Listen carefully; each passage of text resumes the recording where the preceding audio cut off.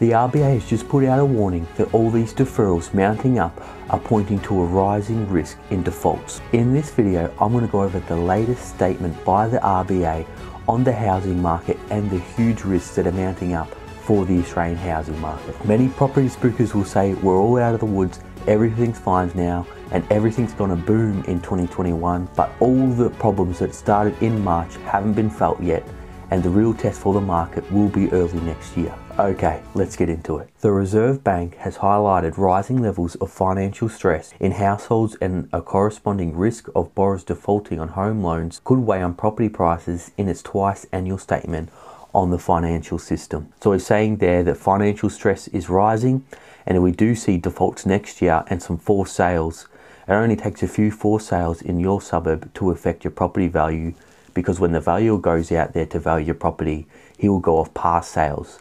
And if there's been some quick fire sales, they're going to be at a lower price and will affect your property price. The central bank says the strong capital position of Australian banks have aided borrowers stricken by the pandemic through deferrals.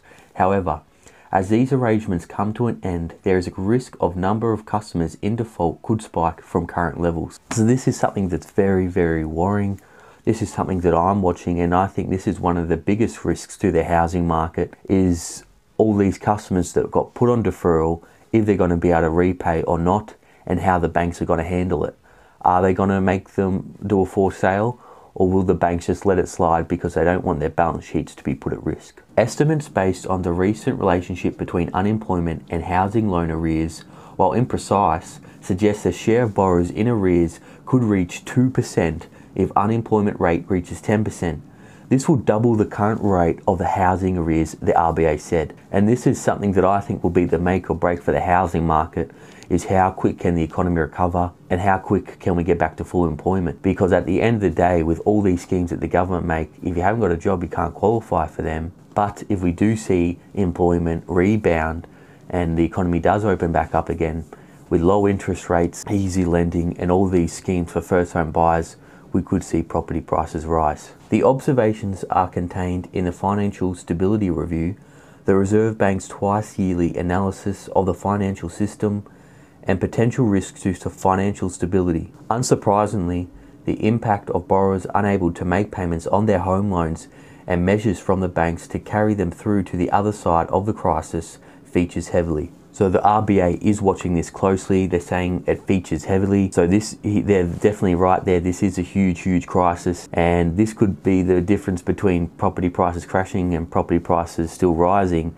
is how the banks manage these home loan deferrals. The Reserve Bank notes our banks entered the crisis from a position of strength, enabling them to absorb shocks rather than amplify them as occurred during the GFC. And that's so true. The response to this recession has dwarfed the response in the GFC, because every crisis they have to throw more and more money at it. What are they going to do next crisis? Instead of, the government going into a couple $100 billion deficit, maybe they'll be in $1 trillion deficits.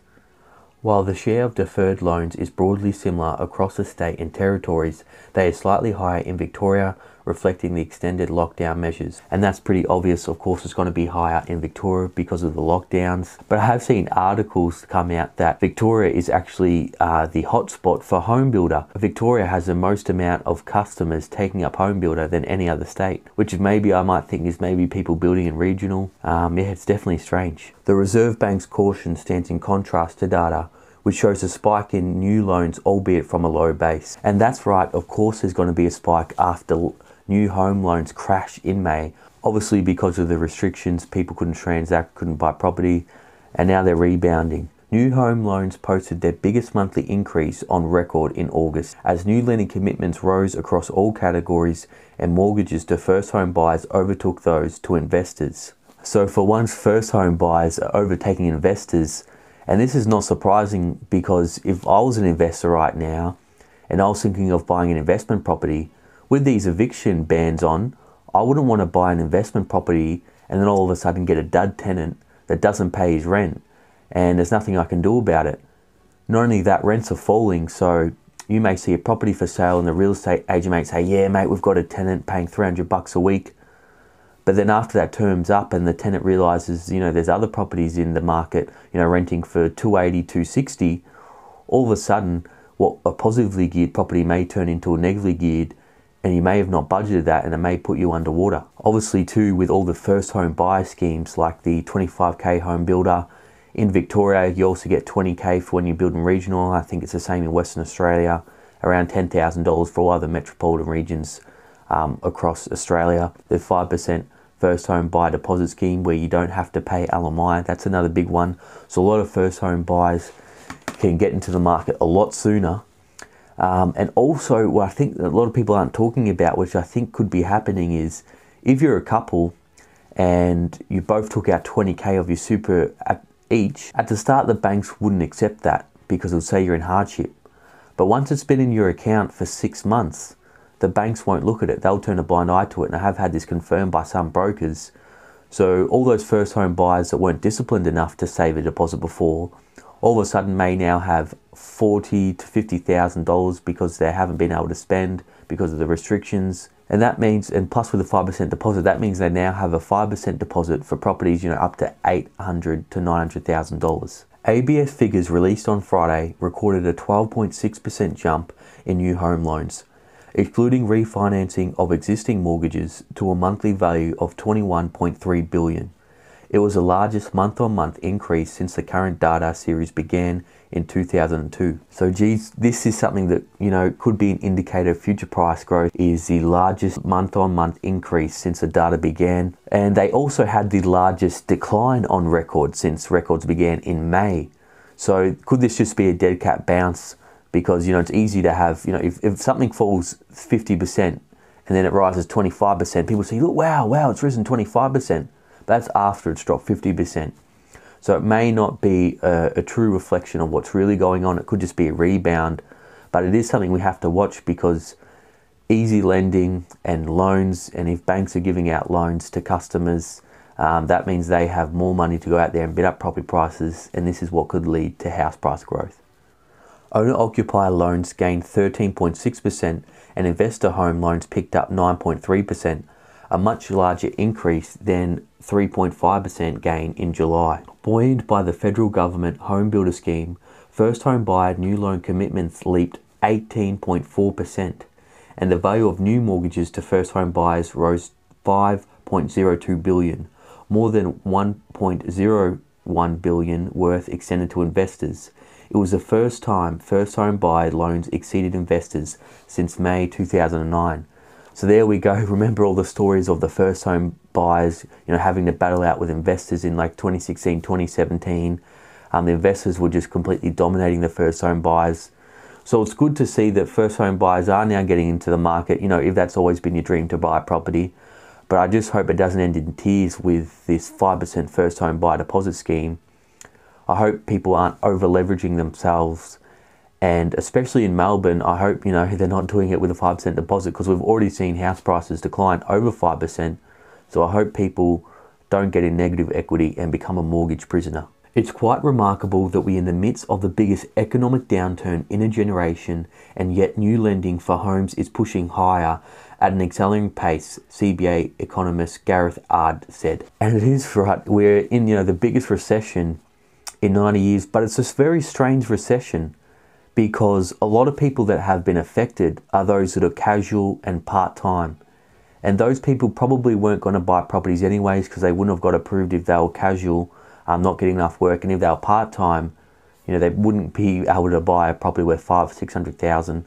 So maybe that's why we're seeing that this is turning into a two-tier economy. Some people are actually doing much, much better in this recession than before. Like, for example, I said before, people have taken 40k out of their super, they've had their tax back, they've gotten 2 $750 payments from the government. Some people on JobKeeper or on JobSeeker are making more money than they were making before. And also too, people haven't been able to spend, so they've been able to save more money. And so this may be the opportunity. People that didn't have the discipline to save before, they've all of a sudden now they're flooded with cash. The first home buyers, like the 25k home builder, first home buyer grants, 5% deposit scheme, all of a sudden they're now in a position to buy a property that they never were in before. And I guess this is why we're seeing in the rebound in the data that first home buyers are flooding into the market, because Most first home buyers I know, they just weren't disciplined enough to save that deposit, but now that's obviously not an issue now. And people aren't going on holidays, so maybe that money they're putting on holidays, it's now all going to housing. So I think this is maybe the reason why we're seeing this right now. But the real test, like I keep saying, is going to be next year. The Reserve Bank has meanwhile observed that while property prices in the key metropolitan markets of Melbourne and Sydney have only fallen a little, they highlight larger falls in inner city areas as the appeal of central business district fade. So that's right, normally what happens with the market, they call it a ripple effect. The upper end of the market tends to move first, and the inner city markets tend to move first. And then that flows out into the outer fringe suburbs slowly over time, and then obviously into the regional markets. And that's right, if all of a sudden you can work from home, there's no reason to live in the inner city where it's so expensive. Maybe you'll move out into the suburbs, or like me, I'm moving out into regional. Again, another risk I'm seeing with this, if all of a sudden, you know, businesses can realize, hey, we don't need the people to work in the office, or people can work from home, maybe they can offshore the work to India, Philippines. Why would they pay you $30 an hour to work from home when they can offshore it to them?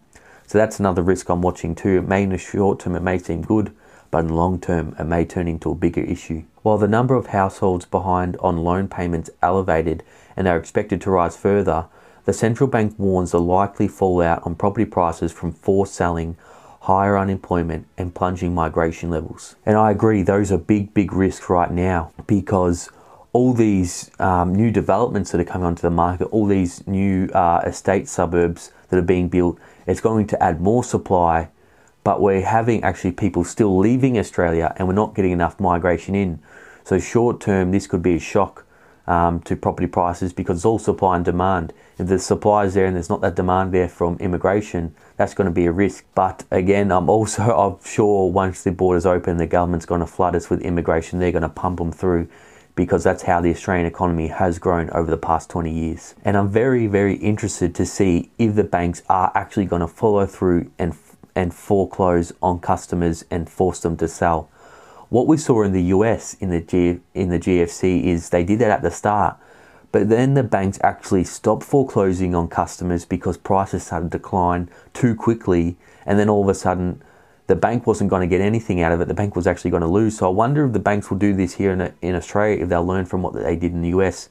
If maybe they'll do a few forced sales at the start, but then if property prices start to decline too much, the banks actually may stop forcing customers to sell, and then they'll slowly offload those properties over time. Borrowers who have deferred loan repayments will at some point need to resume payments. While housing prices have declined only modestly to date, they could fall further given weak population growth and potential that some mortgage holders in financial difficulties sell their properties, the review said. So the RBA is saying at some point they are going to have to repay, and that's exactly right. You know, some spookers just say, no, they'll just be able to extend forever. Who knows? Do you think the banks will kick the can down the road again after March? Or do you think they will start telling customers to sell? You know, nothing surprises me now. I wouldn't be surprised if at the last minute, if the risks are mounting up, that the banks will extend it again. For the second time in a week, the Reserve Bank reminded customers it was in their best interest to engage with lenders and stop giving them the silent treatment, saying it was important borrowers engage with their bank. It has been estimated that as many as 1 in 5 borrowers on deferrals have ghosted banks attempting to establish contact. And this is something that's very alarming. But you know what, I do feel for the people out there that are doing it tough. They may be in a terrible financial position. They may be terrified to speak to the banks. They maybe don't know what to do. I've been in that situation before where I had a default, you know, from when I was very young and dumb, when I was 20, with a personal loan, and the banks are calling me, and you know, for someone that's young and never deal with that, it's pretty scary and you don't know what to do. But they're right there. The best thing to do is, it's not that scary. Just like a band-aid, just rip it off. Just pick up the phone, speak to your bank. They do not want to default on you, because then that's going to affect them as well in this time. So just give them a call. I'm sure you'll be able to work out something, and I hope things do turn out better for you in the future. The way the banks deal with customers who cannot afford to repay their loans will also be critical, with the Reserve Bank urging lenders to be transparent about the performance of their loan books. This is something that I think is alarming, is the banks are still classing these loans as performing loans or AAA rated loans that they could be selling as mortgage-backed securities to investors, kind of like what happened in the subprime crisis in 07. So I don't know what the banks are going to do with all these loans that, are deferring. I think they should be classed as bad loans because that's what they are. They're not paying. They're bad loans. Just call it as it is. But I'll tell you the reason why the banks don't want to do that, because if the banks have more bad loans on their books, that means they have to hold more reserves. Banks need to deal carefully with loans of borrowers who will not be able to resume payments in a way that balances avoiding further losses to the bank, the interests of the borrower, and potential spillover effects from any sales of collateral. So the Reserve Bank of Australia has been giving very strong warnings to the private banks saying, hey, don't mess this up. This is a big issue in the economy. You stuff this up, the housing market goes down. And 58% of Australia's wealth is tied up in the housing market. So now the housing market goes down, the whole country goes down because it has a wealth effect. If people's property prices are going down, they feel less wealthy, and they're likely to stop spending, especially if they go into negative equity. Where property prices go up, all of a sudden they can turn their house into a big credit card and they can refinance their house, do renovations on the property, they can buy a car with it, they can go on holidays. And this is what's really helped the Australian economy, is strong property price growth and immigration and digging holes and selling resources. So we're definitely not out of the woods yet. There still are some huge risks in the property market right now. Like I keep saying, we have two forces. We have the low interest rates, and the RBA is likely to drop interest rates again next month. We have lending restrictions easing, but not right now, in March. A lot of people think that they're happening now. It's not happening now, it's in March, but maybe the banks might ease a little bit now. And we have all this government stimulus that's been thrown at the market. Some people have been in a better position than ever, but then we've got all these other risks of high unemployment, businesses trading while insolvent, all these home loan deferrals. So it's these two forces. What's going to win? You let me know what you think will win. To all my loyal viewers and subscribers still watching, you're awesome. And if you haven't already, smash the like button for the holy YouTube algorithm. It really helps out the channel a lot. And if you haven't already, subscribe. I'll keep you up to date on the latest property market data and news. And of course, I'll see you in the next video.